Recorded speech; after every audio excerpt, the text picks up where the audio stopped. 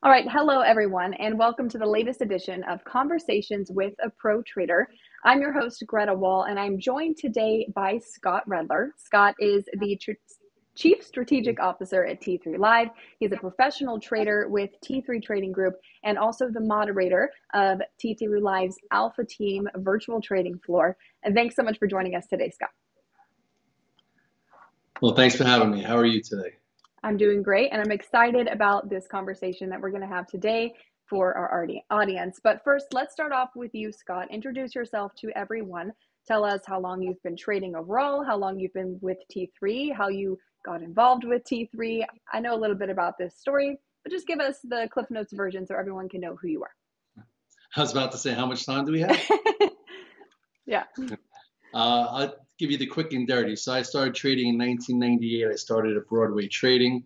I traded through the tech bubble bursting in the year 2000. We had about, I don't even know how many traders. We had probably 800. Everyone thought it was a get rich type of situation. And then boom, just like that, the NASDAQ bubble burst. By 2002, our group was like 30 guys.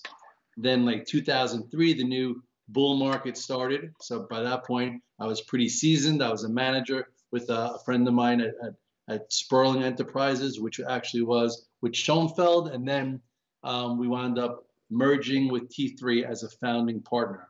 Not sure if T3 we founded in 2004, 2005, but it was somewhere around there. So all I know is we signed a 12-year lease, I do believe, and we just ended our lease last year. So you do the math. I don't want to get into it. It's been a long day. If you trade, you know this action has been a little predatory, so my brain's a little fried.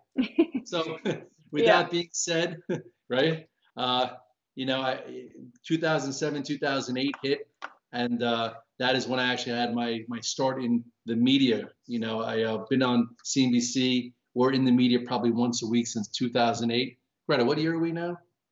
2023. So 15 years? Yeah. 15 years of probably being in the media once a week. Not That's because great. I act like a bull or a bear, just because I tell it like it is. Yeah. I don't know. It's great for people who are looking for, insight from active traders who are doing this day in and day out. You're that. You're not just opining on your thoughts on the market, but you're in this action. You're doing this every single day, and that's important. Quickly, for everyone that is attending, I do want to let you all know that this will be open for a Q&A session after Scott and I get through our conversation here. So if you want to go ahead and start submitting your questions in the chat, go ahead and start doing that. I will monitor that. I will go through them. We will try to answer everyone's questions as best as Scott can. So go ahead and start submitting those. All right, Scott. So I want to talk about currently what's happening. So if you had to give your week of trading so far a grade, A, B, C, D, what would that be? What would that be? I'd probably say a C plus. Okay. And why? Okay, because I kind of know we're in a corrective phase. We've been in a corrective phase since like February 16th. If you actually, Greta, put up the chart of the SPYs, you'll see that on February 16th, I kind of went out there in the public and said, hey, we were in an active sequence long since about January 6th, and it ended on February 16th when the SPYs broke below 409.50. So I should know better than trying to place something that I could buy and actually make a higher high. So this week, yesterday, post earnings of NVIDIA. NVIDIA, to me, was a very strong earnings report. You can actually put up the chart of NVIDIA. It's a little out of the order, but NVIDIA had a nice move post earnings, and I like to play a post earnings gap play to figure out if there's more upside. And I tried playing it yesterday. It couldn't get through, if I remember, around 238, 239. I said I was going to trade it today, and I wound up trading it today.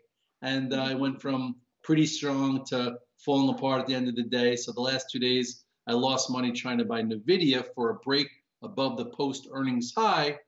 And I should have known better considering I'm pretty tactical. I know the market's kind of pressured. We're in an active bearish sequence. So what was I thinking to try and play a stock to actually make a higher high on this week when, that was January, not February. So I give myself a C plus. Plus I was up money both days and I gave a bunch of it back by over trading and thinking that I was missing out. I want you to expand a little bit more on that, on the over trading and thinking like you were missing out. That's something that I think a lot of younger traders, inexperienced but also experienced traders like yourself, struggle with. How do you overcome that and move forward? What's your strategy for that? Well, you try and figure out what market are we in. Is there upside follow through? Is there downside follow through? Where's the oscillator? Are we overbought? Are we oversold? Are we in a choppy state? Are things giving you momentum?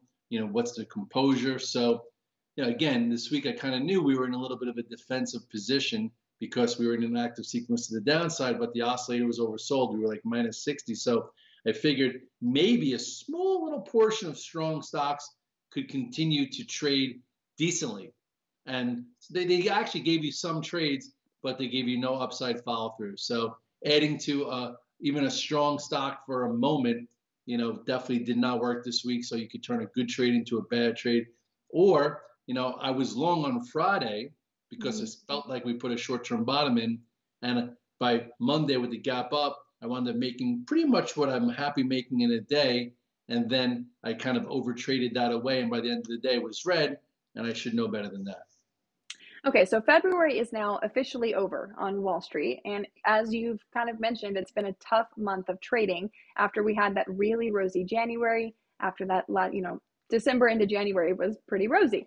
What was your strategy throughout the past month as that corrective action started to happen? Well, from January 6th up until early February, you got paid for holding positions in what I call a portfolio approach. I tried to be in 10 to 15 positions using my tier system, creating cash flow, holding some names to let the market make me money. And then once we got above that 4,100, I wasn't sure. I wasn't sure if we could continue or if we were going to do a false breakout because of positioning. And then once February 16th happened, where we broke back below 4,100, I tried to get tactical. I tried to reduce risk, which I did. And I actually even bought some puts. I made some money short, but still there was definitely some slippage there. So now, for this month, I'm in tactical mode. What's going on right now is this.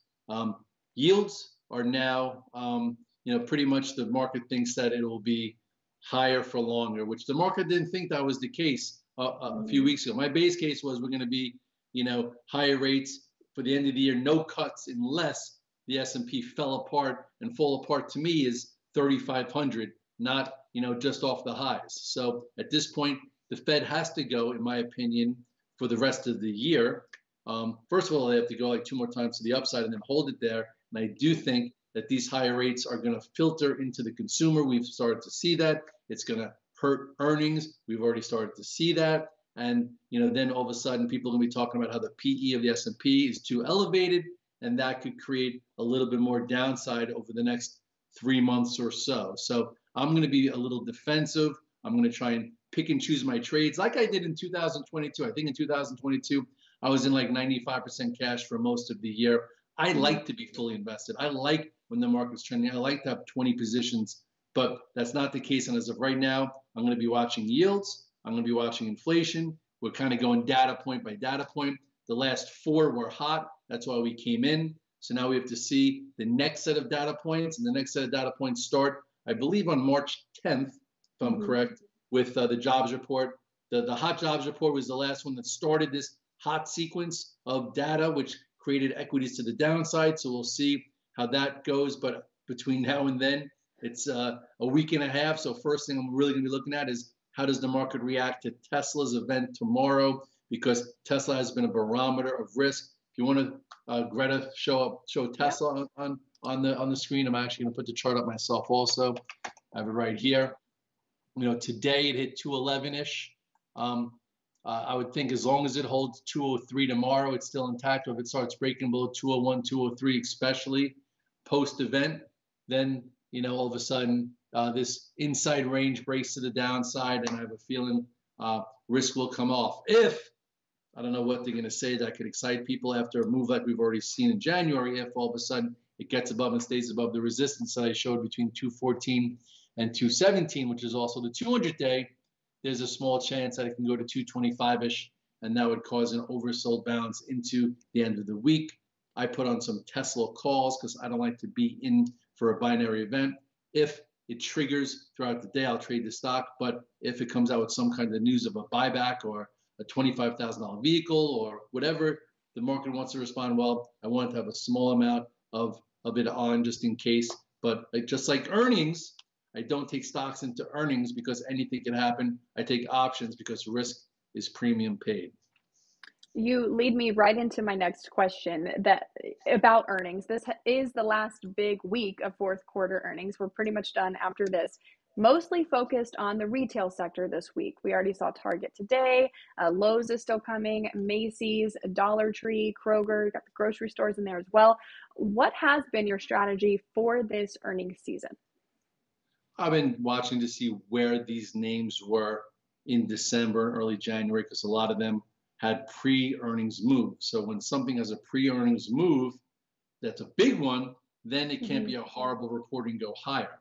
It has to be much better than feared. If you didn't go anywhere and it's trading at the dead lows, then it doesn't have to be, too much better than feared for it to actually go higher. So I look at where the stock was, and then I look at, what the report is. Sometimes I trade it after hours. Sometimes I wait till the day after. The beginning of earnings season gave us clues that the January rally could continue because if you remember, Netflix was the first real report that gapped above resistance and held it and gave you continuation. So that gave a little confidence that a stock like Tesla could do it, which it did. AMD did it. Actually, Meta even did it. And then Meta actually was the first name that had a huge earnings gap that started to fill it. And that's when some risk started to dribble out. So there's lots of different ways to approach earnings season. What I will do is never take a stock into earnings because that could ruin your month and your quarter. It's a guess. If you think there's a good setup, you take options because risk is premium paid. All right. So you mentioned the Tesla investor event that's being hosted tomorrow. In addition to the investor event, we're getting Rivian earnings today after the close. I think they did already come out. Do you expect any type of impact on Tesla from Rivian and their results? Not really. Rivian is like the tail. I talk about sectors, and I talk about when the dog is barking, like ruff, ruff, ruff. That's Tesla. When Tesla is loud and Tesla is barking and making moves and running fast, the tail wags, and then all the little EV names like a Rivian, a Lucid, a this, or that, they could all ride its coattails. Tesla's not going to be that affected by Lucid, or Rivian. Right. But it's vice versa. Same way with AI. AI has been the code word, it's been the hot term, and AI itself, the symbols went from like 9 to 30. And while that was happening, all the other little ones, the little tail that's wagging, also had some big moves. But once AI stopped barking and stopped making higher highs, the news of AI on the little ones stopped going up. So you always want to see who's the lead dog.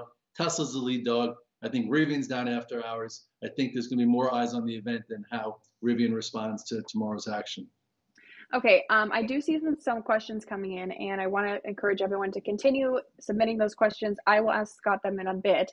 One I want to get to right away, though, is from Michael, and he asked, what does RDR equals 117 refer to on the Tesla chart? So this is a red dog reversal, and this is one of your big things. So explain what that means for Michael, who maybe has never heard about a red dog reversal before. First of all, Michael, you could Google red dog reversal. There's actually a page of examples of all of them.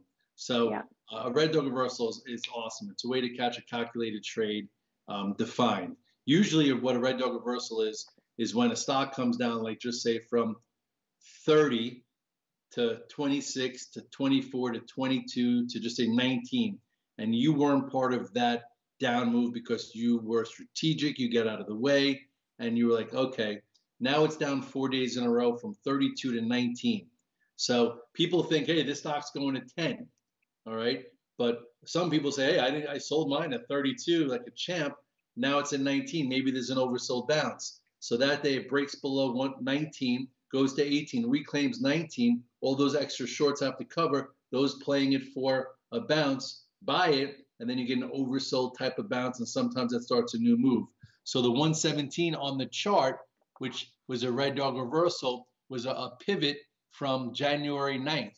So on January 13th, it looked like it was going to break below that 117, go back towards 101. Instead, it reclaimed 117, closed strong, and then the following day it gapped up into actually the 120s and almost as high as 130.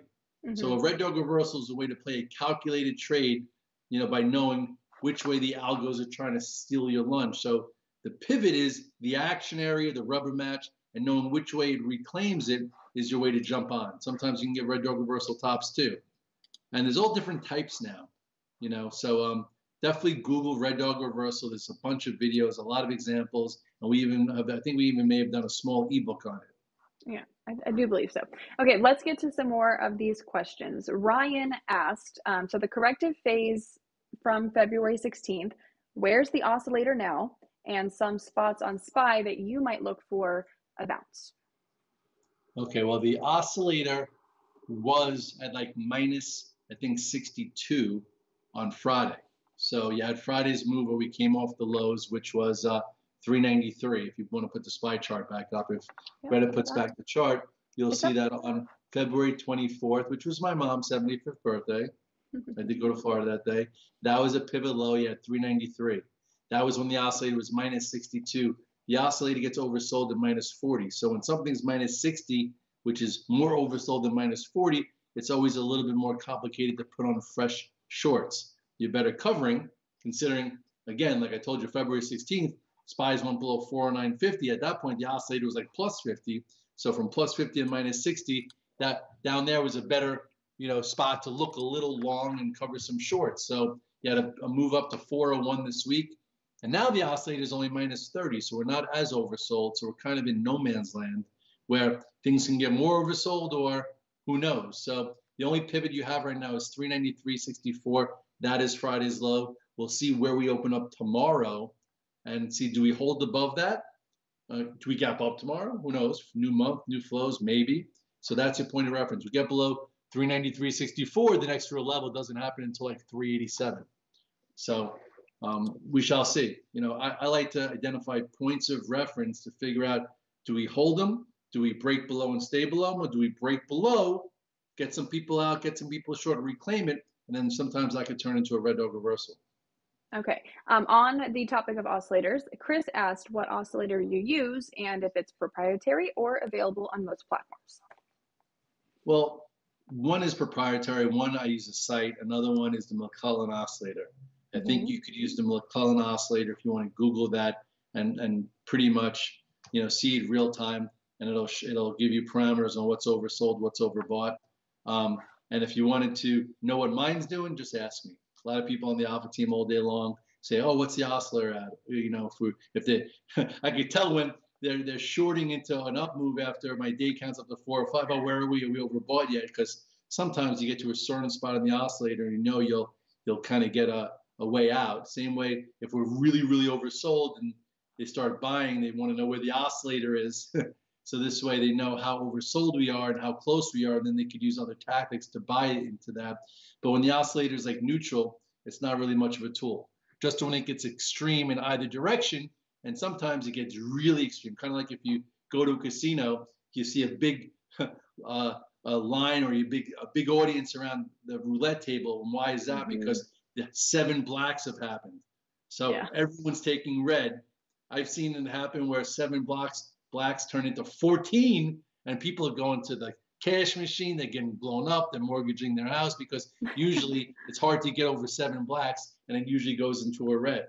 Vice versa. So same way an oscillator minus 40 is oversold, but I've seen it at minus 118 at times. Same way on the long side.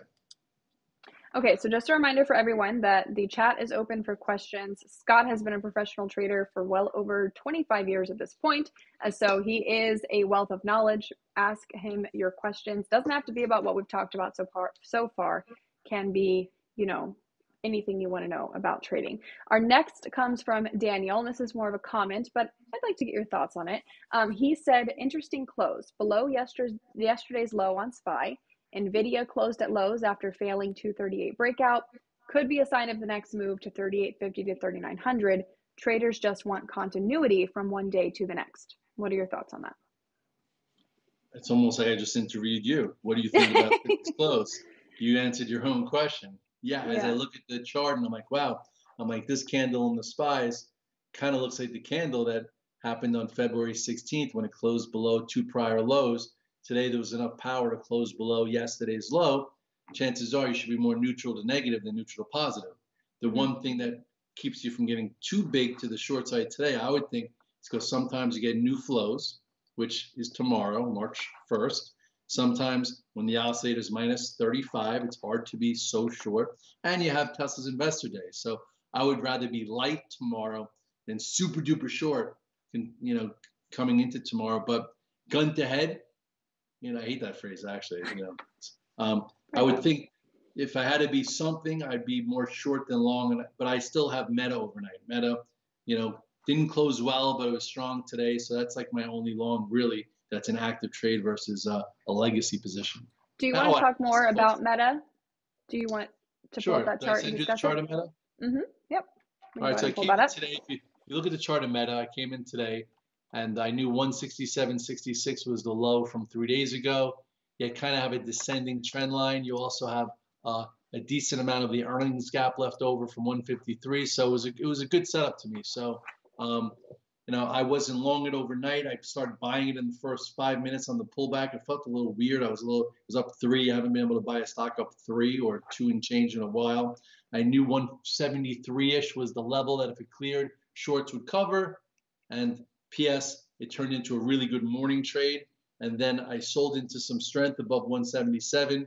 And then I wound up buying back a little bit on the pull. And I probably have a little bit too much because I got stuck in it the way it came in. But I do think it's one of the better stocks out there right now. They're trying to be efficient. They did a bunch of layoffs. They are looking to do a subscription business to raise some more revenue. They're in the future with the metaverse. They came out that their AI is helping them, with the Apple browser. So they have a lot of feels like good news around them, and the chart is decent. So I'm in that one versus most other things which look very, very broken, like a Google and an Amazon and a Microsoft and some of those. Okay.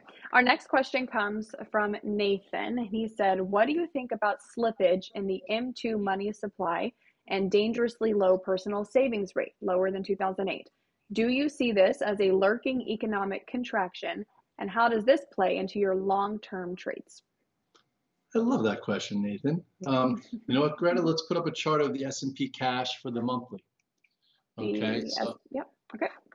So I did a chart of the S&P monthly for the first time in a while today, because a lot of people are trying to say, that macro-wise, we're starting to falter. So I wanted to show, if you look at the chart, could you see the chart? You could see how you had the move in the year 2000 to 1580, the move into 2007 to 1580, and those look like big moves, right? And then we broke above 1580 in 2013, which, first of all, if you look at that, that's like 13 years of a range. That if you accumulated that range as a 401k macro investor and had a great average cost, you got paid handsomely when finally we broke out above that range in March of 2013. But then you fast forward to where we peaked at 4,800 on that chart in January of 2022. That move from the pandemic lows all the way up, I wish I could have my little cursor there, looks ginormous compared to both of those major rallies that were considered historic. So this right here, in my opinion, is a historic rally. So the Fed is no longer your friend, right? No more QE. Inflation is sticky. The consumer's been resilient for like a year, but rates have just got here and they've stayed here. So the investor is just starting to feel it now, and the consumer. Even me, I try and take from my life, some common sense scenarios and friends. I finally see people finally starting to watch, a little bit of what they spend. And things are still expensive. I just went to my mom's 75th birthday. Flights to Florida were $800.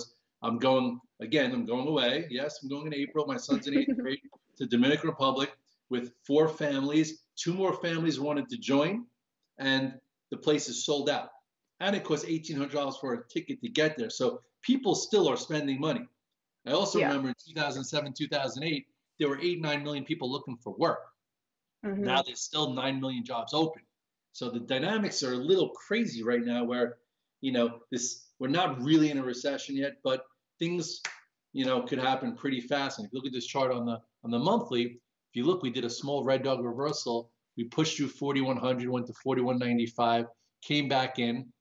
And, if this is like an inside wedge forming, chances are, if we don't hold 37.64, I'm not saying we're going to get there, which is a significant amount below 39.43, which was last Friday's low, you could see more. So I have multiple accounts, which I've gone over many times in Redler All Access and in Alpha Team. And some of you guys follow what I call the blood on the street account. My blood on the street account is my wife's account that started, actually, this is a good lesson, because my wife started working at UMDNJ in 2004. In 2004, the S&P was like, I don't even know, 1,200. She started putting in monthly money every single month. And then all of a sudden, the financial crisis happened in 2007, 2008. She didn't pull out. I had friends who thought they were cute. They pulled out of the market long term, and they missed the whole decline from 2007 all the way to the bottom of March of 2009, but they never got back in. And we went to 4,800. So my wife, not that smart, every single month put in money, every month. And then PS, she kept doing it. We took out 1,580 in 2013. We went to as high as 2,200. And then my wife went into private practice, and they said you can no longer have a state-funded long-term account and contribute to. So that became my wife's blood on the street account. But that account got built during the financial crisis. So now I use that for purely crazy opportunities to leg into the market, to net money. So a lot of people know in 2018, I legged in 3 times. In 2020, I legged in 4 times. And then last year, I legged in twice, 2 different times. And then now it's sitting in cash. So people are like, when are you going to put your blood on the street account to work? And right now, I don't have it to work. So if you look at the chart here, if M2 money supply continues to constrict, if consumers start to feel it, if earnings continue to go lower, if we go into a recession, a lot of ifs, which have a high probability to be, unfortunately to say, then chances are, we could see 37.64. We could see the lows of last year, and then who knows, maybe even lower. Mike Wilson says 3,200. So for that account, I'm going to space it out into 3 or 4 buys because I can't put contributions in. So I'm going to time it because I'm a market timer, and I'm going to let you know when I'm doing it so you can do it too.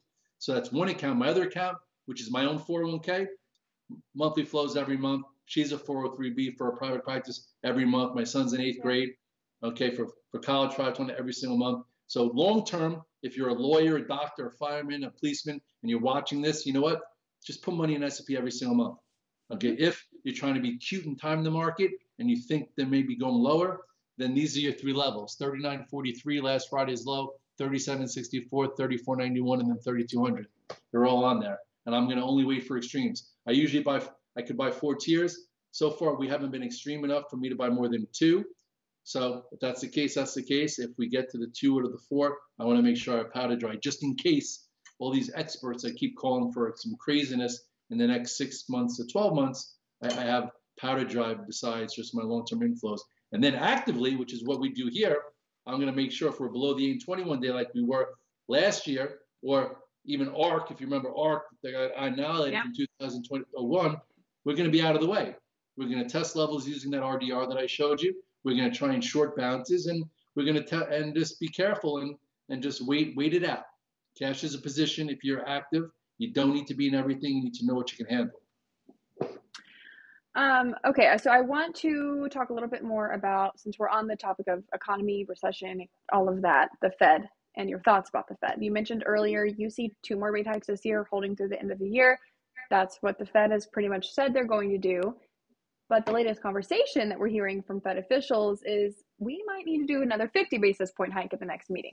Now, CME Group's Fed Watch still shows 25 basis points is what the market is expecting. Where are you personally on what the Fed might do in 3 weeks? I think they're going to go another quarter and then maybe go another quarter. I don't know why they would all of a sudden go to 50. It also depends where the market is, right? By the time of the next Fed meeting, if we're bounced and we're back above 4,000, 4,040, they'll say, hey, the market's being cute. Maybe we can go 50. If we're down near 3,900 and we're still, 6% off the highs from early February, chances are they'll do a quarter so they don't, cause some kind of dislocation. But I do still think they have to go more and they have to keep it higher for longer. That's the whole thing. They'll get to their ceiling and then it's how long are they going to keep it there? So this way it slows the consumer down and just slows the economy down. So this way it brings prices down. That's what they want. They want to wring out the excess. They want to wring out a decade of interest rates way too low and free money that the Washington gave out because of the pandemic in 2020 and 2021. And, unfortunately, it's a process that has to happen, and cycles happen. And we have to make sure that we don't get frustrated. We don't get, what's the word? Just kind of like we don't lose our cool. It's easy to lose your cool in this market, and then you lose money for no reason. And then that slippage happens that your other guest was talking about. So at this point, I do think they're going to go at least a quarter. If they go a half, we'll see what happens. I would think that the knee-jerk reaction would be lower. And at this point, so lower is not so bad.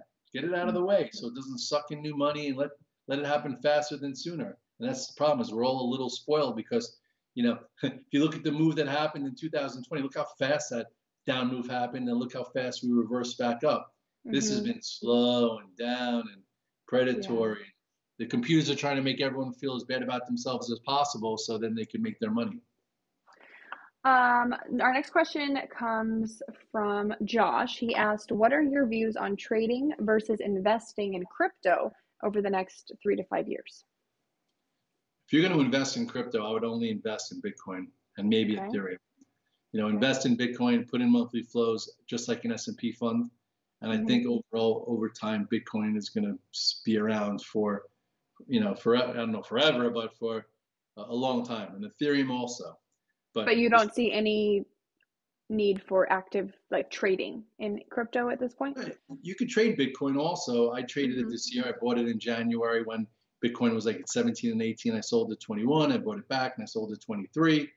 But if you're investing, the only thing I think that's investable between us is Bitcoin and Ethereum. If you're going to trade, you could trade altcoins too, but I would think 90% of altcoins are going to be zeros. So don't invest in altcoins. Don't invest in, I sort of like people who were living and dying by SOL or living and dying by, you name it, even Luna before the debacle or FTX. Yeah. So don't put a lot of money in altcoins. If you're going to put money for the long term and you think it's for the long term, just go with Bitcoin or Ethereum. Okay, our next question comes from Kartik. He said, what according to you is a good time to enter when market moving news comes in? He says, I've noticed that whenever I enter a sentiment analysis-based trade, the volatility usually takes me to deep losses when using margin first and then moves to green. Sometimes it also happens that it starts marching to the green area. He gave an example of trading options on index event days/releases. The bottom line is the computers are faster than you. There are algos that scrape word sequences well before you even see it. So before a sentiment traded move happens or a news, created event happens, the fast money already happened. So what you probably should do is before you get sucked in, take a deep breath, let it pull in a little bit, give you a point of reference, and your first buy will probably be the wrong buy, and then the next buy will be the right buy, and then use your retracement rules. If something goes up, just say $4 fast, and it's really going to be up $8, it probably doesn't pull in more than $1. If something goes up $4 fast, and then you buy it at only up 3, and then you buy it only up 2, and then it's only up 1, chances are it should never have been up $4, and there's no real volume there. You also look at the volume. You need volume to continue. If something that's traded based on news happens, it's got to come out with like a 5-minute volume bar, and then it has to continue to have that rate of volume thereafter to support prices to continue it. So the first move is usually a move that happens fast by the computers. What you should do is wait a little bit, let it come in a little bit, settle, and then you buy it, and then you watch the volume. And then he also had a second question. Do VIX, DXY, the dollar index, and SPX divergence work on shorter time frames? Not really. I think the VIX is built to fail. VIX does reverse, what's it called, splits, and it's built to go to zero. The VIX isn't the VIX that people think. People like, oh, the VIX is low, I'm going to buy it. Doesn't mean it's a buy. You only get 2 or 3 spikes in the VIX, each year, if that. And most people make more money shorting it because it's all short-lived. So I would not be basing your trades on the VIX. Maybe the U.S. dollar, when the U.S. dollar is at threshold, the U.S. dollar has become instrument that people look at to program their trades. So for a while, when the dollar was going up, computers were programmed to sell the S&P. When dollar was going down, it was programmed to buy. The same way when yields are up, programmed to sell. But those correlations change also. So correlations always change. It depends on what the market is over focusing on and what the narrative is. But as far as the VIX, I wouldn't use it as a vehicle to hedge. And if you have a big call spread on 3 months out, every 3 months, you might catch it once or twice, but it's something that I would just be very careful with. You mentioned yields, and right now we have this extremely, extremely inverted yield curve. The 2-year is way higher than the 10-year, and it's been that way for quite a while now. Everyone says that's a signal of a recession to come, but we still don't have technically a recession at this point. We have, as you mentioned, a really strong labor market. People are still spending. What are your thoughts on the inverted yield curve and what it means for the market right now? I think about it in the back of my mind, but it's not basing my decisions on. It's in my mind telling me that, hey, maybe a recession could happen, but some people think that's a broken situation also. But it just depends when. Everyone in the world said the recession was going to happen in the first half of this year, and we rallied and they knocked their teeth out in January. It was much better to use the 8 and 21 day and watch charts and look at the professionals who said, hey, look at the yield curve, get short. You know what? If you shorted, it was hard to stay solvent and stay with the trade. So although they say the bond market is right, and it might be at some point, it's not a timing mechanism. It's just something to think about as a coincidental indicator and trade what's in front of you. Look at the reaction to earnings, the reaction to events, the reaction of the leaders, what moving averages are we above, and then in the back of your mind, think about the macro backdrop. Right now, the macro backdrop is definitely challenged, and that's why you can't, even if you're loving the long side, you have to be a little careful because it might just be a sentiment induced move. But at this point, because too many people are short because of the yield curve, but then something happens and no one expected and then it runs. But I would say the yield, it's definitely a little bit concerning. We should slow down in the next 3 to 6 months. Common sense wise, rates where they are now for longer is definitely going to slow down spending. For instance, my wife has a lease, a car that she had 3 years ago. The same exact car that she had 3 years ago on a lease is now $400 more. So what did she do? She extended the lease 6 months instead of getting a new car just to see what happens. So I'm saying that's like normal life. Right. So you think about common sense and you think about slowdowns, and then all of a sudden the mechanicals, wind up coming to an equilibrium. The latest piece of data we got today was consumer confidence from the Conference Board. And a big focus for the most recent consumer confidence readings has been on the expectations index. That dropped to a 7-month low of 67.9. So we're further below what most consider kind of a recession threshold of 80. We're dropping further below that. So that would be an indication that we're probably going to be in a recession in 6 months to 12 months. At least that's what consumers expect to happen. Also, inflation expectations, although a little bit better, consumers still say they see inflation at 6.3% annually a year from now. That's some hot inflation. And if you look at a year from now, people are hoping that the Fed might start cutting rates in 2024. Where do you fall in that little mix of things? Again, that's a cautionary flag. But again, markets have to manipulate the action in order to get the real people out. So sometimes they induce little rallies to distribute stock before things go lower. What you just stated, I think, sounds very true. I don't think that they're going to cut rates anytime in 2023, unless China invades Taiwan or they send weapons to Russia to fight the Ukraine, and then things go haywire and the market falls 15% in 6 weeks. I don't think there's a shot in sugar honey iced tea hell that they cut rates. They have to keep it higher for longer. So I would think in 2024, maybe because the consumer's getting hurt, earnings are going lower, we're getting negative GDP, we're going into a recession, and the Fed got what they wanted. Right now, the Fed doesn't have what they want. They're not even close. Right. Our next question comes from John. He asked, what is your favorite time frame with favorite strategy? I like to look at daily charts, right, and see what things are working, where the setup is. And then usually, depending on the market, like the futures, if they're up or they're down in the morning, and then I use my daily charts and my pivots, and I like to see like some kind of action area where like a strong stock closes well. Maybe the futures are down because of something happened in China or Europe, and that stock that was strong is lower. And then my favorite setup is to buy that red to then go green, and then maybe even go higher than where I thought it would be higher if we were in a normal market. So I like taking advantage of over emotion, using daily charts and looking for signals in the first 30 minutes of relative strength or relative weakness in order to add cash flow to that trade. Okay, and a good question from Joseph here. He asked you to tell us about the T3 culture and the steps that new traders at T3 should look forward to in order to become a profitable trader.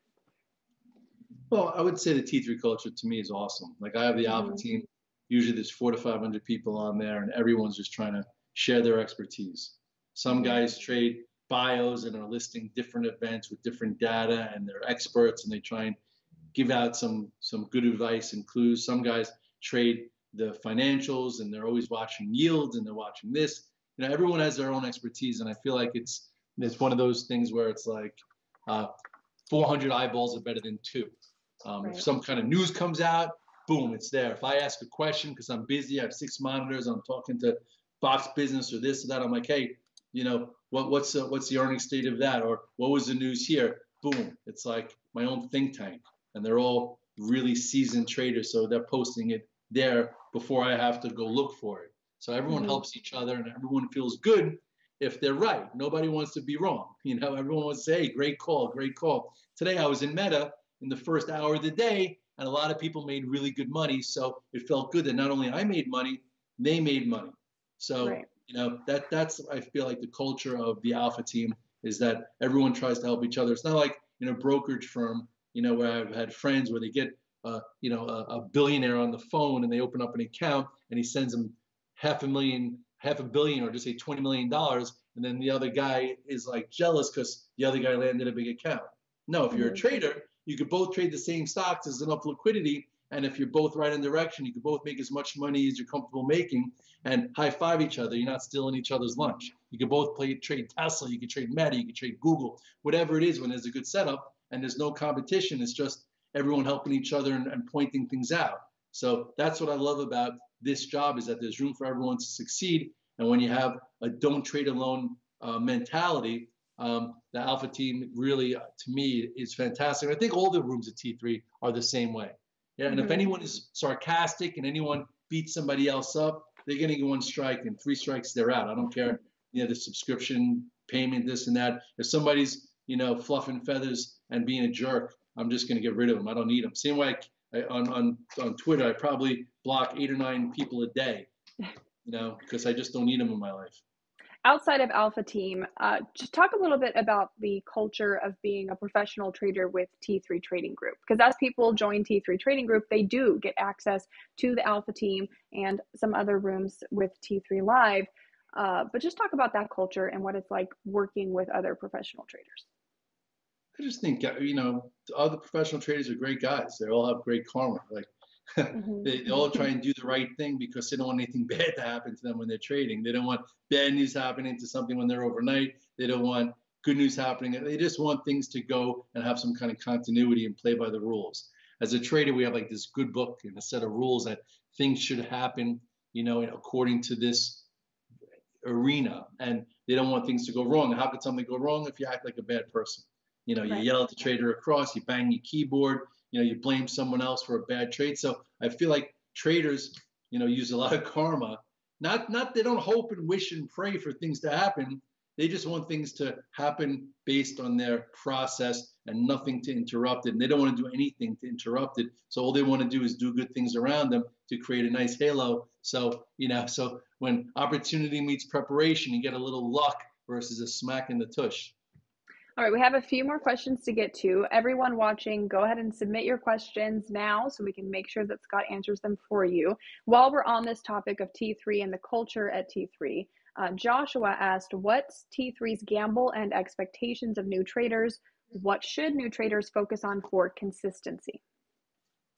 I'll just keep it simple. Mm-hmm. It's a long process if you're a new trader. If you were going to graduate from college and become a lawyer, how many years does it take you to become a lawyer? I don't know. Mm-hmm. I don't know, is it four, Greta? What is it? I don't remember. Like to be a lawyer, you I'm not probably have sure. to go to law school for 4 years and spend another $500,000 to practice law. So Yeah. coming out of college, if you want to be in the financial markets, why do you think within 3, 6, 9, 12 months you're going to be making six figures? You have to pay Mm-hmm. your dues there as well. My wife's a neuropsychologist. It took her 7 years before she could actually make money, and then she owed six figures.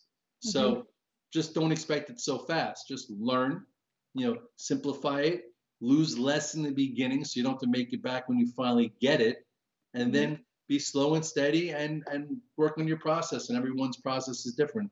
Everyone has something that makes them tick. Some people like to be short, some people like to be long, some people love to play breakouts, some people only want to be intraday, some people only want to trade pre-market, some people want to trade futures. So, but for the beginning part, just watch how things move and learn a lot about technical analysis, learn a lot about charts. And I think Sammy's, he has, I know he's got, Trading the pristine method.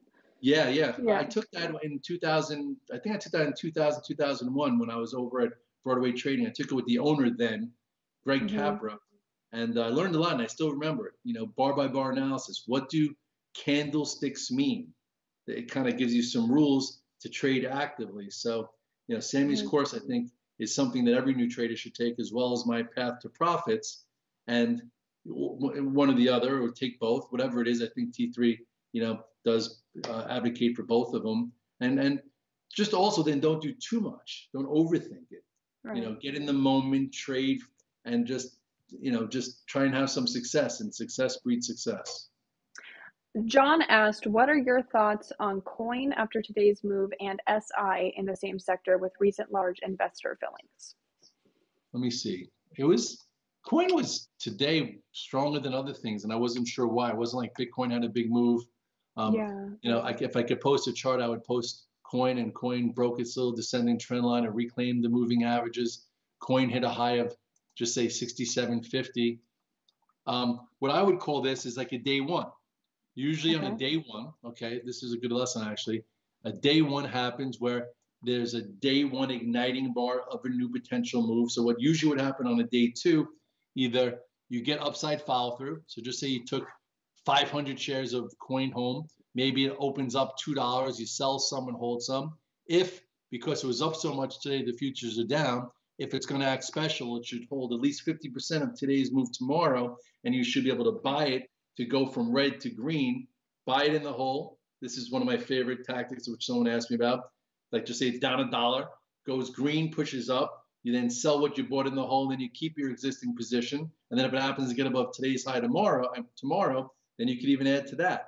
So Right. today in coin, if it's any good, it should hold a decent amount of today's move. And it was a day one, and the whole sector kind of moved. SI didn't move actually, because someone pointed out coin and SI didn't break above it, and someone pointed out square, which is block, looks like something I'd watch tomorrow. Like if coin gets followed through tomorrow, then maybe square is something that follows coin a day behind. So when sectors are in play, you want to see all 4 or 5 different stocks in that sector. And right now, like I mentioned before, the dog's got to bark for the tail to wag, and coin is basically the head of it. It's actually really Bitcoin is, but coin Yeah. incorporates equities. Nathan asked, how much do global factors play into your trades? For example, Chinese markets with Alibaba. Every morning I wake up at around 4:30. First thing I do is look at what happened in Europe, what happened in Asia.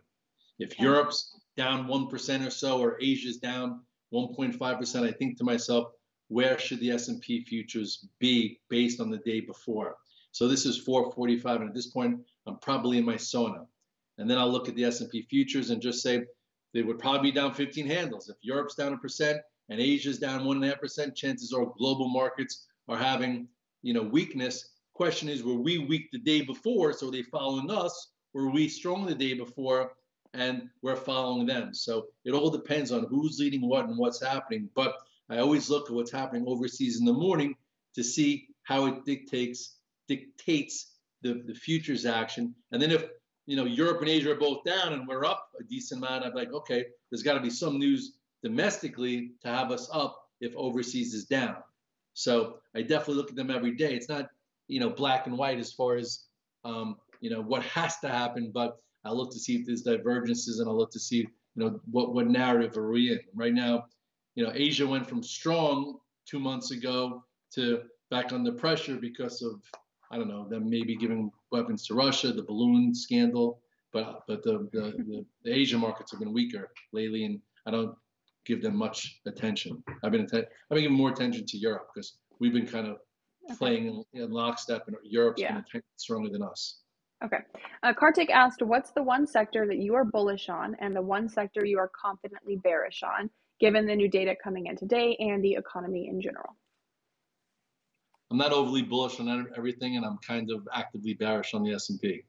I think energy sector that people were hiding in 2021 and 2022 looks very vulnerable. I think the banks that are supposed to be so strong because of rates aren't showing any upside momentum. I think not every tech stock's created equal. It's very a stock-specific, setup-oriented environment until we get to a lower level that the market could have a real active sequence long like it had, and it's right now not there. So I wouldn't try and be so sophisticated and talk to me like you talk to me on TV, where it says, "Oh, what sector do you love best right now?" If the S&P is going to 32 or 3,000, every sector is going to go down. Yeah, one is going to go down a little less than another. You might as well have cash as a position, especially as a trader. You mentioned the energy sector, and Nathan wanted to get your thoughts there. So expand a little bit more what you're feeling about nuclear, solar, hydrogen, the energy sector, as a whole right now. Well, you just named lots of different sectors. Yeah. Chevron announced more of a dividend, and the buyback opened up $2 went red. That's not bullish action. Are you seeing kind of, sorry to interrupt, but there's your old energy sector, which is oil, crude, all of that, Chevron, Exxon, all those guys, those players. And then you have your renewable energy sector, nuclear, solar, hydrogen. Do you see those two sectors behaving differently in the stock market in the years ahead? Or not the years, but old energy is rolling over. Old energy was like a value sector the past 2 years while they sold growth. So I do think at some point growth is going to take over again. Hydrogen, solar, fuel cell, it has to be the wave of the future. It's just a matter of when. Yeah. And since 2001, when the ARK fund blew up with Cathie Wood, everything that was unprofitable and pie in the sky that was you had to own for 3 years turned into you had to sell. Last 2 years you had to own value because they were making so much money. Now it does look like the XLE, Oxy, CVX, they all look kind of like they're rolling over. And oil came in a lot. I guess if China comes online, maybe consumption and oil can go back up. If the war in the Ukraine ends anytime soon, maybe that'll create some demand, or not. Maybe that means that the pipes will open up. At this point, XLE does not look good. Solar, FSLR came after the close. I don't know what it's doing, but it's sloppy to me also.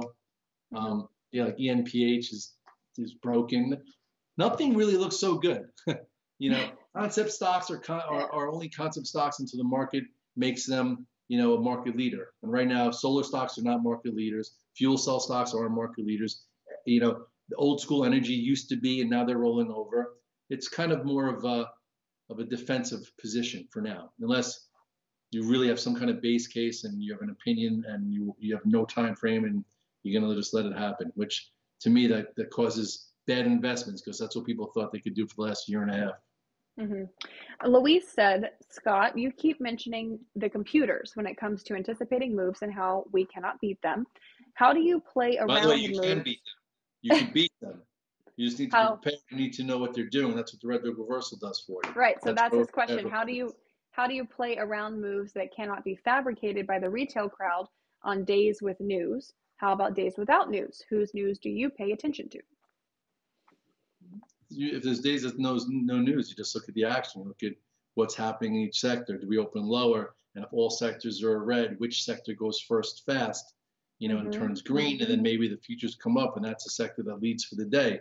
Maybe if we open up like we opened up on Monday, the first sector that goes red, and the SPYs are still up 15 handles, we go to red, that first sector that went red is going to be a lot lower. So you look at just the action. So I have one set of a screen that has all these market views that shows me every sector, so I can see a snapshot of what's happening in the morning. And then as the morning develops, I could see where the relative weakness is, where the relative strength is, and then figure out if I want to be involved or not. If you have a big binary event, you better keep risk down because anything can happen. It feels like the last year, every binary event's been big, whether it's a CPI, the PPI, the jobs report, the Fed, and lately it does the opposite of what the consensus thinks. Yeah. Eddie said he noticed that a previous question you mentioned options on the index volatility crush on the major economic events. What is your favorite option strategy under the current uncertain market condition? Well, I tend to use option strategies a lot when we're overbought or oversold. If we're really overbought, what I usually do, which is a little risky for newer traders, is I sell premium.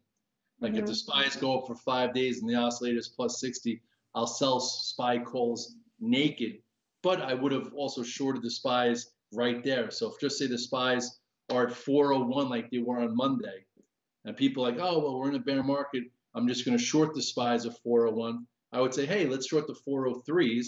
This way we have $2 a room and we can get $1.40 for it for 2 days from now.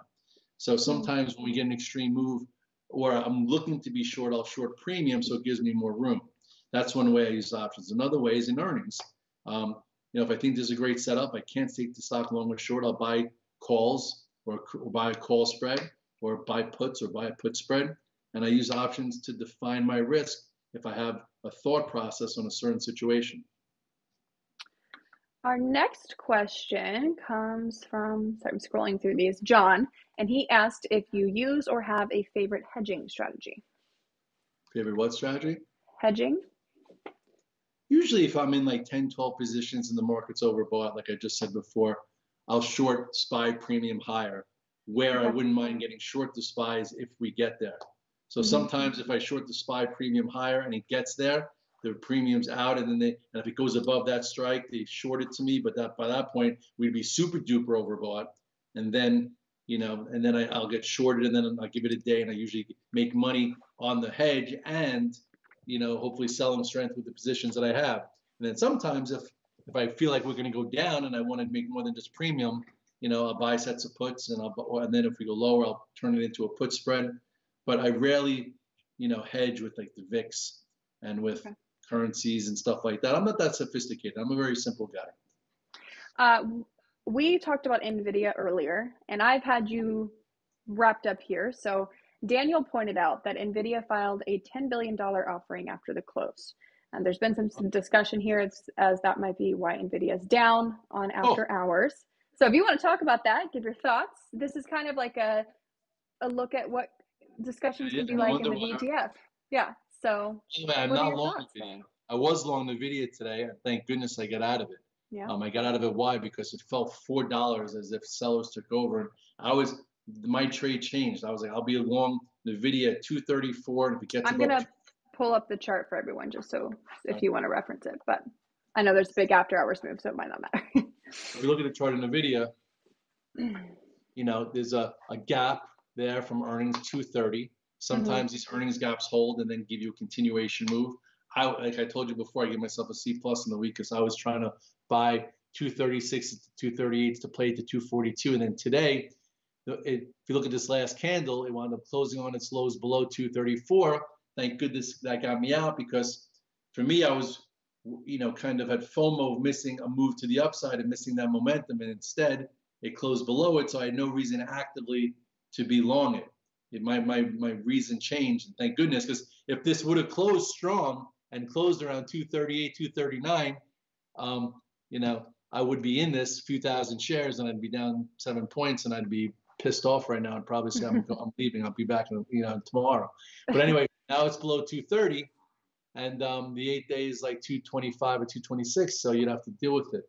Some people, though, I'll be honest, some people are probably long adverse 230 because that's the post earnings gap. And if you are, I can't tell you did the wrong thing, except for hopefully if you traded with a tier system, you had less than if we looked really strong today. Okay. Let me look what Meta's doing, because I'm long some Meta overnight. I bet you it's bringing it down. Not too bad. Well, you would expect that NVIDIA drag on the Qs as well, right?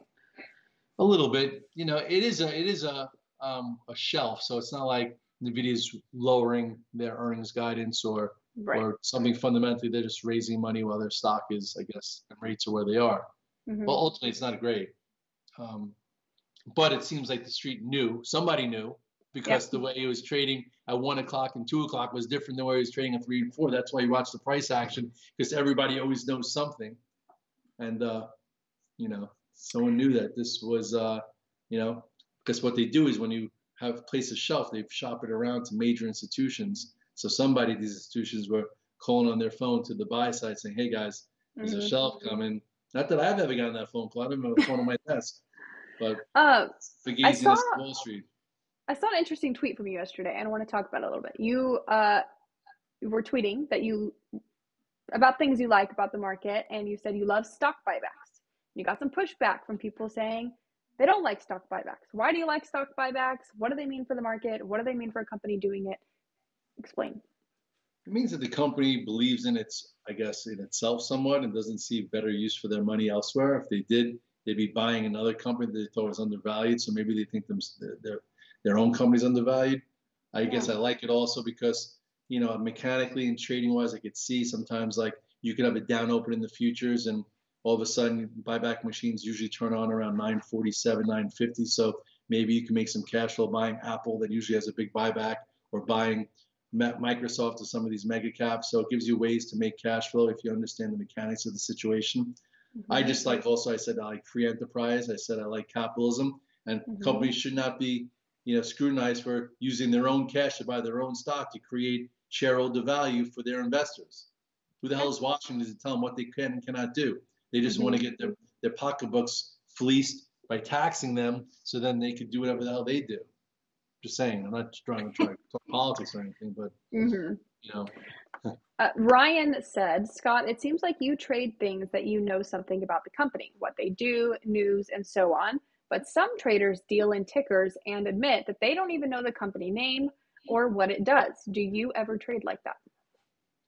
I do have a go-to list. It's a very good observation. My go-to list usually is pretty similar all year round, but then every now and then some things that start acting like sugar honey iced tea come off the go-to list because they act bad and they don't deserve to be there. Some things stay, some new sectors come on. I learn how they move. I learn what they look like, what they feel like. So when they give me a signal, I can, sink my teeth into it. So my go-to list is like my bread and butter. Every now and then the alpha team will bring me a situation and say, oh my God, look at the 250% of the volume in the first 3 minutes of the part of the day. I'll quickly look at the chart. It's a day one. I'm like, I'll try that too. Because sometimes volume ignites a situation. So those are where I don't make a living on, but every now and then, if you catch one, it's fun and it can make you money. But typically, I make the majority of my money having my go-to list, charting them every morning, knowing my levels, knowing how they feel, knowing what to expect. So this way I have conviction in what I do. And then when they're properly set up, I could really add to my tier size and knock the ball over the fence. But if I don't know what I'm trading, I don't know much about it. I don't know where it's been. I don't know what it looks or feels like.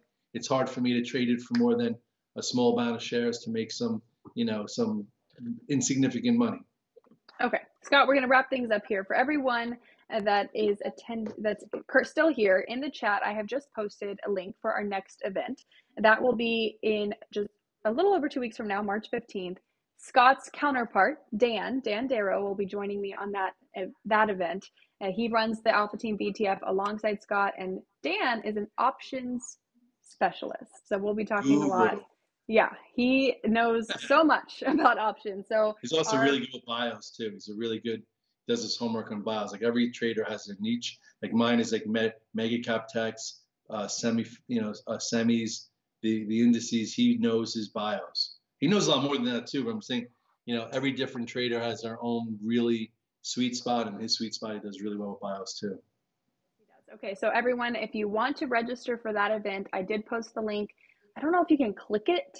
I can't tell by how I'm looking at it, but I know you can at least copy paste it. That will be on March 15th. Please join us for that. And again, Scott is a professional trader with T3 Trading Group, and he runs the Alpha Team virtual trading floor with T3 Live. If you want to work with Scott, just type Alpha Team BTF into your Google search bar and it will come up and you can join. You can work with Scott and ask him these questions like we've had here every single day. He's there to talk to you along with the other moderators in the room. So Yeah, usually I have this on. and you get to see Scott's trades in real time. So this Yeah. positions disclosure that I have here at the bottom of our screen, that's changing as Scott is buying stocks all day long in the BTF in real time. So you can see all of that. Okay, thank you so much, Scott, for joining us for this event. And Thanks, everyone Scott. at home, I hope you enjoyed. Thank you. I appreciate it. Happy Tuesday. Good Yes, luck tomorrow. happy Tuesday. Good luck tomorrow with the start of a new month of trade. Yes. Scott. Let's see if some new flows come in and we'll figure it out. Okay. Audio. Bye, everyone. Adios.